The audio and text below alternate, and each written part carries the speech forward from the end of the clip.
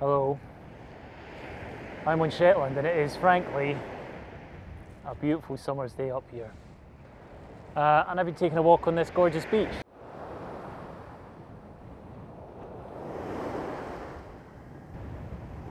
And it's quite a strange experience because it is very beautiful, but I've also seen evidence of something very disturbing, which is what is happening with bird flu and seabirds.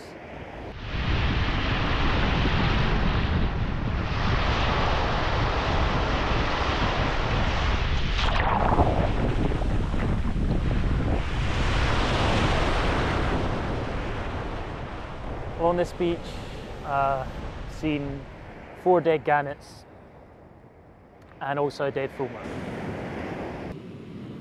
And RSPB colleagues here in Shetland have been seeing that and worse for weeks now. They've been seeing all kinds of birds, great skua, known up here as bonxies, really seriously affected by bird flu.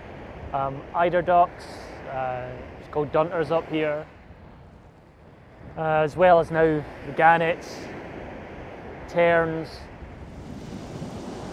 and it's quite sad and disturbing. If you're out and about and you see dead birds, the key thing is don't touch them. And there's information on our website as well about how you can report birds. We're still really working out what's going on with this outbreak.